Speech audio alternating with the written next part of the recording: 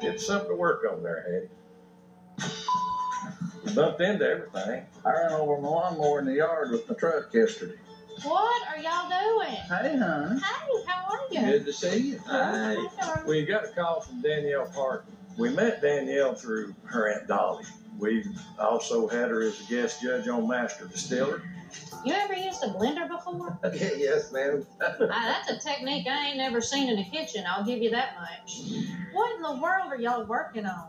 Well, this is an old burner. So, yeah, these are all homemade. We make them. It ain't rocket science, you know. But they don't take a college degree for this. Speaking of college degrees, we're just curious why you would be paying us, of all people, to visit. Some people calls it curious, some of us calls it concern.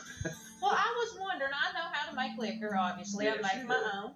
But I've never made it outdoors the old-fashioned way my grandparents did it. My Aunt Dolly, her dad, my papa, was a moonshiner. Have recently, in the last year, bought into a distillery. Distilling outside is just a way to get in touch with my family roots. I've just never cooked outside. I've never mashed outside. But I would really kind of like to learn how to do it like my grandfather used to do it, and my great-grandfather, out in the woods. I was wondering if I could beg and impose of you guys to maybe teach me. Well, we ain't above it. I can assure you. What kind of liquor you want to make? I've never made a brandy. Oh, well, we love making brandies. What kind of brandy? So I was thinking maybe a cranberry apple. Tell you what, we'll furnish the still. You furnish the location, the ingredients. Your first challenge will be to find you a still site. What are my requirements? Give me my checklist. I'm ready. Water. We need a pretty good flowing stream. Good Low water. cover, which is leaving us fast.